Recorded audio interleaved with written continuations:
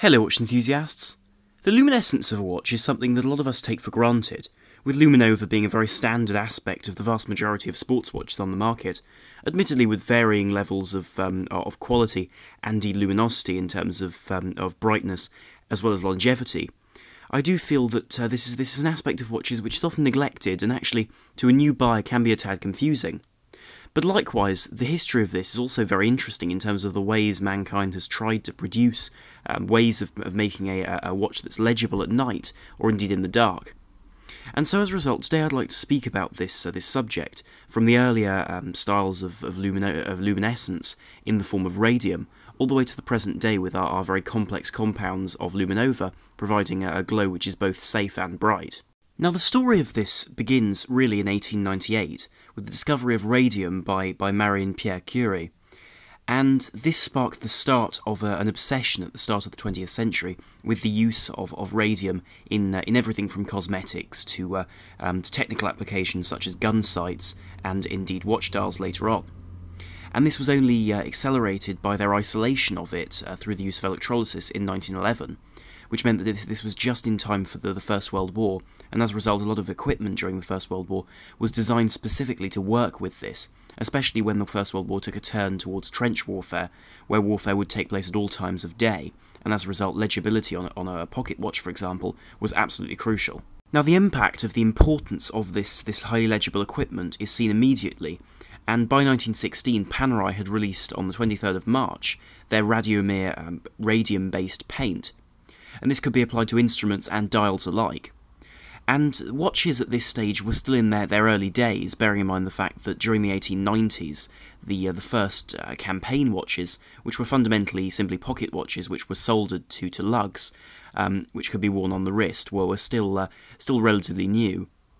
And these only just started to feature a sort of luminescence on them, and certainly this was seen because of the trenches, but also because of use in aviation, where one needed cockpit instruments that would be legible at all times. So as a result, radium was an extremely important part of this. And the 1917 release of Undark showed this technology to the general public, and became an aspect which became ever more important in the public eye. Undark was a product of the US Radium Corporation, and was a piece of technology whereby a type of paint was made through the use of radium and also zinc sulfide, which was excited by the alpha particles being emitted by the radium itself, and as a result this glowed very brightly and blue. And as a result this was used on clock faces, on gauges, and even this article says even on buttons, on electric push buttons, and buckles, for example, in order to be able to find your way about in the dark, which show all sorts of imaginative uses, bearing in mind the fact that the negative effects of this still weren't fully understood. Now it should be noted that thanks to the lack of knowledge on the subject, and the fact that people did genuinely believe that radium was a health benefit, and was genuinely helpful to the welfare of people who had it, it did rise, as has been said by various people, to a point where actually it was the most expensive material in the world, as far as chemicals went, weight for weight. And this found its way into a great deal of different places, notably cosmetics, for example, whereby a lot of people were applying radium, or at least highly diluted radium cosmetics to themselves. Now usually this wasn't a problem because the cosmetics were so dilute as a result of the immense price of radium that there was very, very little to actually harm the people who consumed them, though of course this was hardly a healthy practice. It wasn't lethal, at least for most people it wasn't lethal. However, it was in dial painting in the 1920s and 30s that the danger really started to rise. And during this period, dials were painted by hand. They were painted with a paintbrush, as is still the case with some dial manufacturers today. However, of course, they were painting using radium or radium compounds as their paint, which was incredibly potent stuff. And whilst the vast majority of radium cosmetics, for example, didn't glow at all, and were purely using the term radium as a sales marketing pitch, here this was genuinely potent compound which could put out alpha particles in baffling quantities. Now, because radium has a half-life of 1600 years, its radiation output doesn't change really during a person's life, or at least during their use and exposure to the element. And as it decays to radon, it releases alpha particles, which is to say helium nuclei. And these attempt to rip electrons from surrounding atoms, and as a result are extremely highly ionising. And this has a disastrous effect on human beings if exposed to these particles for extended periods of time. And this starts to be the case with the people who were known as the radium girls. And these were women who were tasked with painting dials in factories, and who would paint using a paintbrush, as I've said, the surface of dials with this particular compound of paint. The problem was that in order to point their brushes, they would dip them on their tongue or indeed their lips in order to be able to make the brushes as fine as possible and to be able to paint more accurately. The issue with this was that over time they would ingest the radium, and as a result this would have a whole host of disastrous consequences on the victim. For a start, this would cause necrosis in the mouth, which is a nasty business, as well as tumours, and then a disastrous situation whereby their bones would start to come apart because radium is absorbed in a similar way to calcium. And so as a result, this is why some of these individuals reported glowing in the dark, because their bones themselves were absorbing the radium. Now, quite clearly, this period had to end, and certainly as people's awareness towards this awful maltreatment of workers was becoming more and more significant, litigation ensued, and as a result, in 1937 and in the late 1930s in general, court cases were held against the manufacturers, and this style of manufacturing was reduced enormously in terms of the amount done. And this meant that really by the 1960s, this use of radium had been reduced enormously to about 1/100th of its original concentration when used on dials. Now, due to their military connection, Panerai continued using this in quite vast quantities until 1949. And in 1949, they came up with a new technology, which was luminor. And luminor was really the obvious successor to radium, and this was tritium-based. And this was a tritium-based type of paint, which it itself is a hydrogen-3, so it's a hydrogen isotope, which is a beta particle emitter. And these beta particles are far less potent, though admittedly they can get through thicker materials in terms of shielding. It certainly is still true to say that a watch case is more than significant enough to stop these particles from causing any lasting harm to a wearer. This is why actually there isn't any concern with wearing, for example, a vintage Rolex or something like that, because actually the half-life of tritium is significantly shorter as well, with a half-life of 12.32 years, which means that really by about 25 years into the lifespan of these watches, the dials were no longer functional in terms of glowing, which did reduce the risk to the wearer significantly. And likewise, these were used with a zinc sulfide base in order to be able to glow, this time more of a greeny colour than the original blue seen on radium dials. But these were certainly a move in the right direction in terms of reducing the potency of this use of radioactive materials. Interestingly, one could actually argue that the need for luminor was most acute for Panerai, because of course as of 1938 they produced dials in the sandwich style, whereby they would paint a lower plate placed beneath the dial with originally radium. And as a result, this would significantly increase the amount of radium on the dial, and thus the radioactivity of the watch as a whole. Now, radium's final removal from the market is seen in 1964. And this is because in Switzerland, in October 1963, the Swiss government created a set of permissible watch radioactivities, with certain allowances admittedly made for technical watches if they needed more luminescence. However, on the whole, they now regulated the radioactivity of a watch, and as a result, sales were restricted depending upon how these were presented.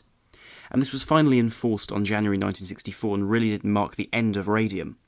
This is why at this point we see a Rolex signing at the bottom of the dial, now with Swiss and a T on either side, or T and then less than 25, which is a reference to the radioactivity which is allowed, and stating that the watch is within those regulations.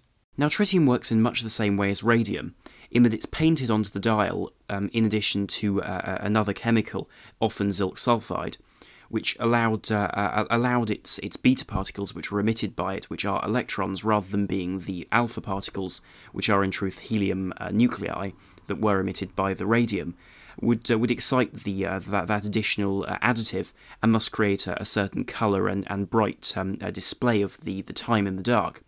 And in the same way, this didn't require any sort of charging. You would simply put it in the dark and it would glow for the 25 or so years it would last, with that half-life of 12.32 years. And this is often quite a good way of telling whether a dial has been re-illumined or not, because of course a watch from the 1960s, which was produced with that tritium luminescence, will no longer be luminous today. So if a vintage watch is lit up like a Christmas tree when you put it in the dark, then there's a very, very good chance that it's been re-illumined with either modern luminova or indeed it's been reapplied with tritium. The next development came in 1988, when a set of research was being produced on the radioactivity of military watches. And military watches were pieces which didn't necessarily have to adhere to the levels of radioactivity which others did, and as a result, they were significantly more radioactive. And these did still use tritium, but it was noticed that when these were transported, or at least stored in very large quantities, the radioactive signature of these was very substantial. And so as a result, work commenced on trying to find a solution to this. And whilst this was a problem which was specifically found by the US Army, this is something which has now been applied to a great deal of different armed forces. And what's been changed is the use of the application of tritium. Now conventionally, tritium, like radium, was simply painted onto the dial, and this was the undisputed way of doing it. Admittedly, this was sometimes put into a white gold surrounds, for example, or steel surrounds, in the form of applied markers, and this is seen in some of the 1980s Rolexes. However, the tritium tube really is the way things have gone forward. Because the tritium tube is the concept of retaining tritium as a gas rather than turning it into paint, and by so doing, encasing it in a small glass vial. And these would simply be made out of some sort of borosilicate glass, which was then coated with zinc sulfide in order to allow the tritium inside to glow. And these are applied to the dials of watches, or indeed to the hands, and have become very, very famous with brands such as Marathon, where they're applied to the hands and provide extremely legible pieces of equipment, which don't provide any of the health risks that conventional tritium would, albeit those health risks are relatively minimal. Here you have a real complete safety from these as a result of that encased nature in those tritium glass tubes. And these days this is the only way of getting an all-time glowing watch. And I say this because tritium from the 1960s, for example, all the way until the 1980s, by now no longer glows. And likewise, though radium dials from the 1930s and 40s is still a highly radioactive substance and certainly hasn't lost any of its potency, it has destroyed over time as a result of its high radioactivity. It's destroyed the agent that it would have been painted with that would have converted that radioactivity into light. And so as a result, this is really the only way of getting hold of a watch which glows perpetually, and in my eyes is a very, very appealing way of getting hold of it. And these do allow you a legibility which is unparalleled in terms of working at all times, and don't provide you with anything near the brightness of more modern styles of illumination, which I'll talk about in a moment, but does provide you with this total darkness function, which means that at any time of day, really, or night, irrespective of whether the watch has been in the dark for months, it will still glow. One brilliant aspect of tritium is the fact that when it's illuminated in tubes, a lot of brands have taken advantage of the fact that depending upon the colour of the glass and indeed the substrate onto which the tritium is applied in its gas form, it means that you can modulate the colour of this form in order to be able to segment different parts of your dial. And this works extremely well in terms of being able to make very complex dialed sports watches highly legible in the dark without simply having a sea of like and similarly coloured paints. And as a result, watches of a more technical type, such as pilot's watches and dive watches, really do benefit from this technology, with blues, yellows, greens, even reds in this tritium illumination, which, thanks to their continual illumination without the fading that more modern styles of lume would have, this means that you can very quickly and easily pick out the different colours and read the watch more quickly. Now, 1993 sees a major revolution in the way watches are illuminated, and this is with Nomoto and Co., which is a manufacturer in Japan who came up with a self-illuminating style of material, which is illuminated and charged, if you will, by surrounding ambient light, and then of course when that light is removed it glows. Crucially, the lack of safety concerns with this material meant that it could be used in a great many different applications as a result of it being made of strontium aluminate. And this wasn't radioactive, and so as a result large quantities of it could be used without any real concern. because the idea of manufacturing a sign which was covered with this, with radium, for example, would firstly be shockingly expensive, but also in this modern world be simply ethically completely immoral. So as a result, this was seen in everything really, from watch dials all the way through to signs to show on safety tips during a fire. By the late 1990s, a great deal of Swiss brands had already adopted this style of illumination. For example, Rolex adopted it in 1998 with their simply Swiss-marked dials. And though some other dials have been found with luminova where they'd had some tritium dials left over and thus painted them with luminova, this is generally a good marker. And as a result, this changed the way their watches worked in terms of illumination. But after just a couple of years, they realised that actually the illumination that luminova was giving them simply wasn't sufficient. Since 2000, Rolex has been using their Swiss-made dials, and these included Super Luminova, which was an improved and more long-lasting version of luminova. And this has become an industry standard and has been used across the board by a lot of manufacturers as a form of illumination which is safe, legal in all types of legislation, and also completely timeless in terms of its decay. Because whereas tritium will slowly disappear into nothing, this will continue to work provided with light for a very, very long time without coming apart. Of course, superluminova comes in a variety of different colours and styles, from C3, which is probably the brightest and most well known, which glows a very vivid green and is slightly off-white when it's painted onto the dial, to C1, which also glows a green, though slightly less pronounced than C3, but does appear more white, and BGW9, which appears white but glows a crisp ice blue. And this comes in a variety of different variations, and this is really just the three most popular, whilst a great number of other styles in all sorts of colours have been produced. Even black luminova is produced. And so, as a result, it's a very versatile product and is used by the vast majority of brands to illuminate their timepieces. Of course, certain brands have chosen to go their own way with regards to superluminova, with Rolex in 2008 choosing to create their own chromolite with this crisp blue, whilst also Seiko have used Lumibright, which is their own proprietary compound, to give an incredibly bright style of illumination on dive watches such as the Tuner. And so as a result, each brand does take its own approach, and then likewise Omega, for instance, uses a dual colour style of luminescence on its C-Masters to give a green on the minute hand and the lumed bezel, and then blue for the rest of the dial, which is an interesting touch and I think does help with legibility. But certainly this is very much the end of this story of watch luminescence moving from radium to tritium tubes all the way to luminova in its various forms.